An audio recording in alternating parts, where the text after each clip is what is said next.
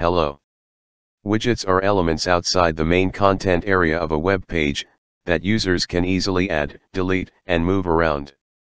A widget might produce a list of all your blog categories, another might be a text box where you can update all your contact information, and yet another could contain the coding your mailing list manager provides for inserting a sign-up form.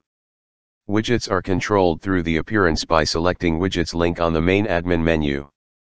If your interface is not the same with the one in this video, please install Classic Widgets plugin, then, return to this step. Now, the left side of the widgets screen shows the available widgets, and the right side shows the widget areas that your particular theme has created anywhere on the website. You can see the default theme comes with 3 widget areas, one each for a left and right sidebar, and one for the footer area of the site. Widgets you see on the left are some of the default ones that come with WordPress, but the list on your site will vary depending on your theme, and what plugins you have installed. And for this theme, a number of the WordPress widgets come pre-installed in the primary sidebar area on the right. There are actually 2 lists of widgets on the left, available and inactive ones. For activating widgets, there are 2 methods: firstly, dragging and dropping into a widget area, and secondly, using the Add Widget button when you click a widget. Dragging and dropping a widget works well if the widget area you want is already open, and if the 2 aren't too far apart on the screen. If you have a lot of widgets, dragging a widget all the way up the screen can sometimes be a bit tricky, and if the widget area is not open, it can be frustrating. That's why the fairly recently introduced Add Widget button is much handier. The Add Widget button appears along with a list of all possible widget areas whenever you click a widget in the Available Widgets area. You simply check the widget area you want, and then click the Add Widget button.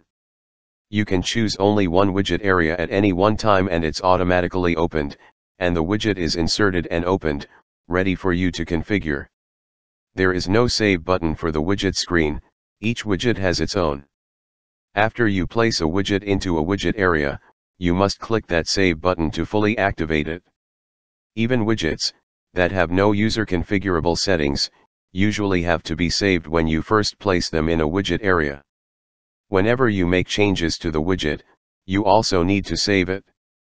When you move widgets within the widget area or if you remove them, there is nothing to save. WordPress automatically records the action. Saving a widget does not close it.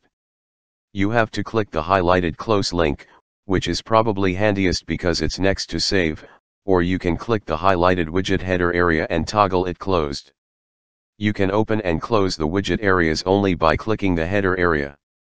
When you finish editing, you can click close, or click the down arrow at the right of the widget header bar. You can also close or open the entire primary widget area by using the down arrow on its header. Reordering widgets within or moving them between widget areas is as simple as dragging and dropping. Click and drag from the header area of the widget. If the widget is currently open, it automatically closes. As you drag, an outline of the box appears.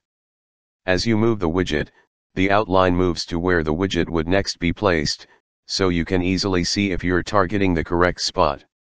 Removing or deactivating widgets is as easy as dragging them from the right side back to the left, they instantly disappear from the widget area. Instead of dragging, you can also click delete if the widget is open. In either case, there's nothing for you to save after making the deletion, WordPress automatically records the change. However, you need to think carefully about where you drag a widget when removing it from a widget area. If you drag a widget to the available box, it loses all its settings and text. If you drag a widget to the inactive box, it keeps all its settings.